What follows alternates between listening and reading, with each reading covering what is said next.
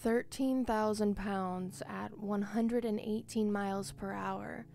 It was the deadliest wreck in years, and the man behind it was one of the FBI's most notorious informants. This is the headline for a story from Intelligencer magazine about the deadliest transportation disaster in the US in almost a decade, including plane crashes. Let's look at what happened. Welcome to the Crafty Cryptid, a channel dedicated to the eerie, the chilling, and the mysterious. If you enjoyed today's video, subscribe and ding the notification bell. I post once a week on this channel. Prestige Limousine was a small company touting modern classy vehicles for exquisite wedding, prom, event, and special occasion transportation in the Albany area. When an inspector arrived to assess the safety of the vehicles, he placed an orange tag on the company's workhorse, a Ford Excursion, that read, "Out of service. This motor vehicle has been declared unserviceable." The Ford Excursion, pictured here, was a 10,000-pound SUV that had been chopped in half and welded back together with 12 extra feet of carriage in the middle, effectively turning it into a bus, a party bus. State inspectors knew Prestige's Excursion well. They regarded it as an insult to their profession and violated it whenever they could. The Husseins, the family that owned Prestige, always managed to get it back on the road. 6 months earlier, the limo had failed inspection for a long list of deficiencies, including corroded and compromised brakes. The Excursion's regular driver, a 53-year-old man named Scott Lissanikia, knew the vehicle had problems and didn't like to drive it. But on October 6th of 2018, he got called into work by Naman Hussein. The sticker on the Excursion was gone, and Scott was instructed to drive the vehicle. Axel Steenberg had hired Prestige for his wife's birthday celebration. Since he, his wife, and their crew of 15 other people were planning to go day drinking, they figured hiring a designated driver was the safest thing to do. But when all 17 people piled into the Excursion, they quickly realized this was not the limo they had in mind. One of the partygoers texted a friend saying, "The limo sounds like it's going to explode." "Yes, haha, it's a junker, literally. The motor is making everyone deaf." The Excursion, already over 10,000 pounds, was now carrying over 3,000 pounds of cargo.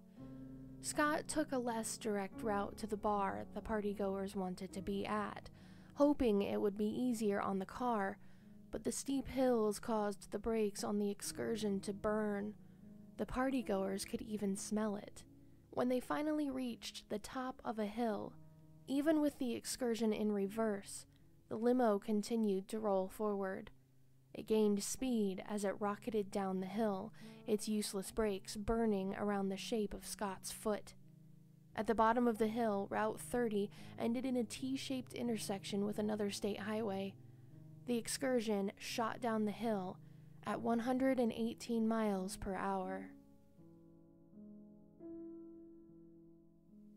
On the far side of the road, in the parking lot of a country store, the Excursion smashed into a stationary vehicle, launching the SUV 80 feet. Standing nearby, 2 members of a family en route to a wedding were crushed. Even after hitting the car, the Excursion was still traveling at 80 miles per hour. It ended up in a ditch, impaled upon itself. Inside, blunt force trauma had instantly killed 16 people, and 2 more died within hours. None of the passengers had been wearing seatbelts, and their bodies broke against the walls, the ceiling, and each other. The carnage was so extreme that veteran paramedics attending the crash site developed disabling mental health issues.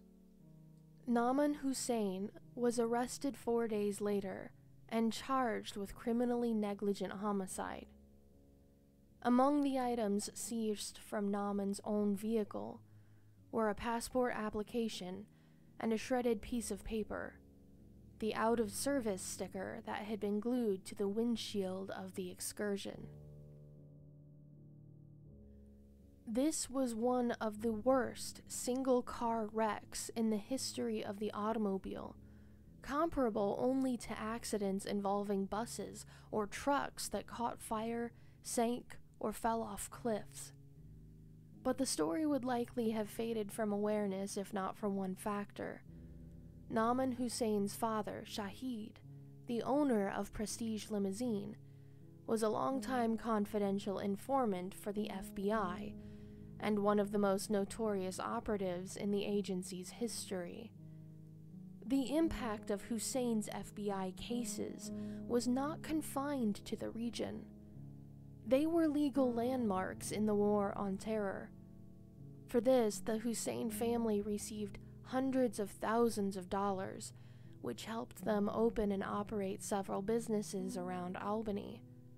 Prestige and the others racked up safety violations, some of them egregious, yet were never shut down by regulators.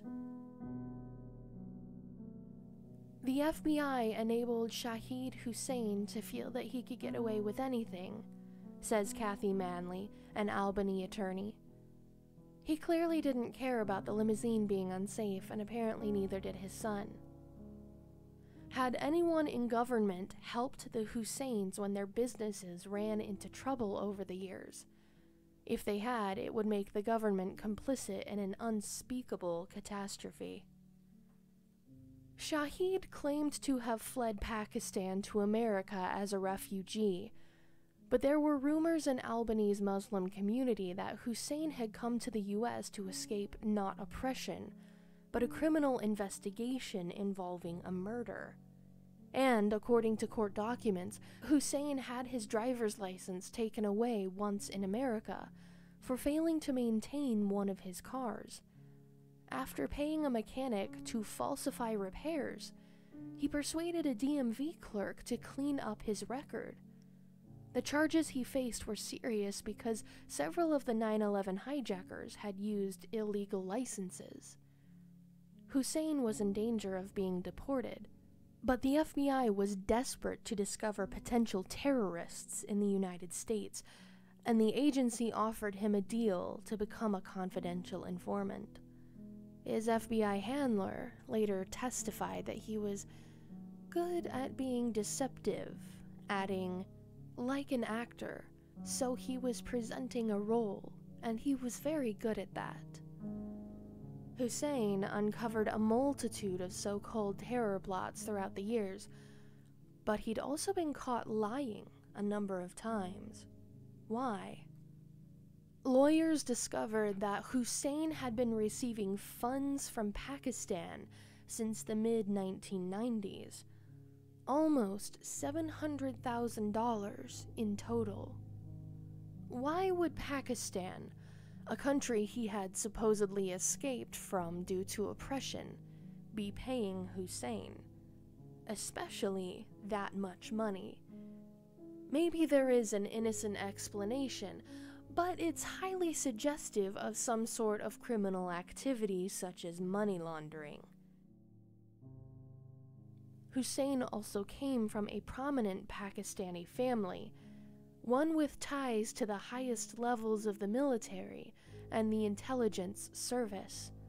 He didn't need money, and he didn't feel fear at being deported given his family's dynasty. Delivering headline-generating terror convictions, however, that put the American government in his debt, and it gave Hussein something priceless, a sense that he did not have to answer to the law. And if the government really was getting involved in his businesses to keep him from experiencing consequences, It was no wonder he instructed his son, Naaman, not to fret about the excursion that day. However, because of the severity of the crash, a Level D mass casualty incident, jurisdiction fell under the National Transportation Safety Board, not the FBI. But when they tried to give a press conference about the crash, they realized they had been kicked out of the investigation, and the New York police had taken over. The two organizations fought with each other over evidence and sentencing, and the families of the victims and the communities of Albany became so engulfed in rage that the court proceedings had to take place in a high school rather than the overflowing courthouse. A bomb squad was even dispatched to sweep the school. The sentencing came. Because the Husseins pled guilty, Naaman only received 5 years of probation. He will never experience prison, and the families of the victims will probably never get justice for the slaying of their loved ones. So, what do you think? Was this just an incredibly lucky outcome for a family that was able to get away with murder? Or was there something deeper here? Many believe the government involvement kept the Husseins from suffering actual consequences for their actions, and the limo crash is only one of many crimes they have been involved in. I hope you enjoyed this video. To be notified when I post next, subscribe and ding the notification bell. I post once a week on this channel. Thanks for watching, and come back soon, Cryptids.